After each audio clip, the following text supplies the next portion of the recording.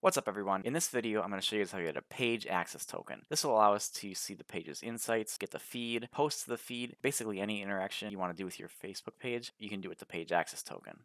By the end of this video, we're going to use our user access token to get a list of pages for the current user. Then we're going to use the page ID to get a page access token. We're also going to be using the Facebook Graph API Explorer tool to check out our access token. And as you see here, I did a /feed on our page with our page access token, and we got a list of posts back for our page. We're going to begin over in our blog code repository. Check it out on GitHub, github.com/jstolpe/blogcode. In our Facebook Graph API Explorer folder, we're going to open up our get user access token, which is what we went over in the last video. Go check that out. We're going to open up our defines file and our functions file. Then we're going to copy over our get user access token, and we're going to rename it get page access token. This is the file we'll mainly be working in for this video. The only things I left in here were the include defines and include functions, which are our other two files that are open. Now in our defines file, we need to make sure we have our app ID, our app secret, and our redirect URL set up. I went over all this stuff in the previous video, so go check that video out if you want to see how the app was set up. The new variables we're going to place in here are going to be our user access token, our page ID, and our page access token, which we will be populating shortly.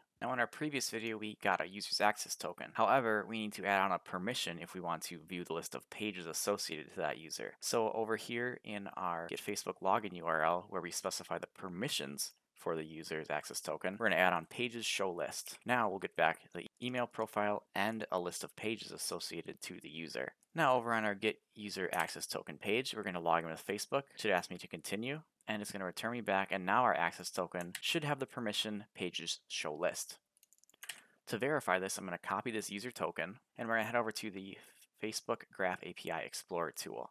I'm going to paste my access token right here in the access token, and it should tell us the permissions right here: public profile, pages, show list, and email. So if I go to me and I specify fields accounts, you see it says pages the user has a role on. Select that and hit submit, and I get back a list of accounts that is associated to my user. Here is my page. Over in the code, I'm going to save this access token so we don't have to generate a user access token anymore, unless we have to add new permissions, of course. Over in our defines file, I'm going to save my user access token into our user access token variable. Now we're going to get our page ID. You saw the response we got in the Graph API Explorer tool. We're going to write a function that will get us that with a curl call. We're going to begin by defining our user info params. The endpoint is just /me. Then we have to specify the fields we want.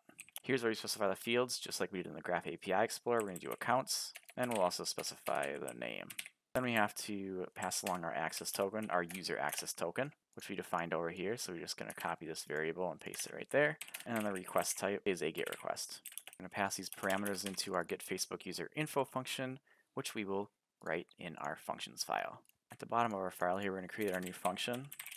And the first thing we're going to do is we're going to specify the endpoint, which we passed along into the params as endpoint path. Then we're going to specify the params to the API. All we have to do after the endpoint is tag on our fields. And of course, we have to pass along our access token. This is going to be our account and our name that we specified, and this will be our access token. Then all we have to do is make our API call. Return make API call. There's our endpoint, specifying our endpoint params, and the request type, we did pass along that as well in our params. Now over on our user info page, if we dump out our user info, we should see a list of accounts coming back just like we saw in the Graph API Explorer tool.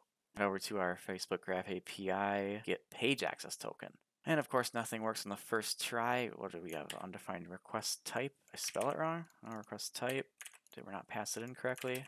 Oh, we did not pass it in correctly. Request type, not request post. All right, let's refresh our page now. And we're still getting errors, of course. Object with ID, v12. That's the version we're specifying. So what's wrong with the version in here? Graph version. Ah, we missed the backslash. Fingers crossed, refreshing the page.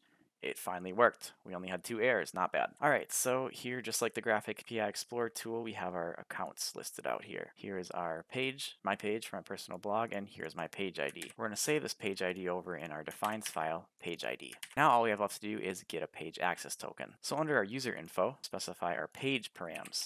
The endpoint path for the page info has to be our page ID, which we just saved right here into our page ID variable. We have our fields, and our fields for getting the page access token are access token. Then we have to use our user access token to get the page access token, and it is a GET request.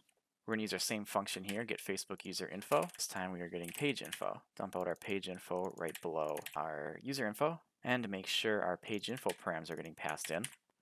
Now if we refresh our get page access token, scroll to the bottom, we should see an access token for a page. There it is. So we got an access token for our page. It returns the ID of the page along with the page access token. We're going to copy that access token and save it over in our defines file.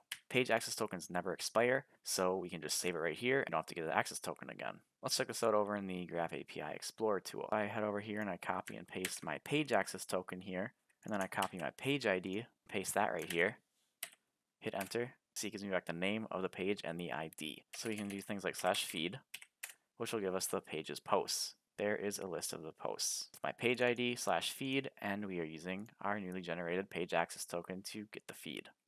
And just like the me endpoint, we can specify the fields, and the tool brings up a list of fields that we can select from. Let's check out the message for each post, and let's see who the post came from. Hit submit, and now along with the message and ID, we get the from. And that is going to wrap up how you get a page access token with the Facebook Graph API. We went over getting the token with a curl call with some code. We also looked at the tokens in the Facebook Graph API Explorer tool. I hope this video helped you guys out. Hit that subscribe button, leave a like, leave a comment down below, and let me know what you want to see coded up next. I'll catch you later.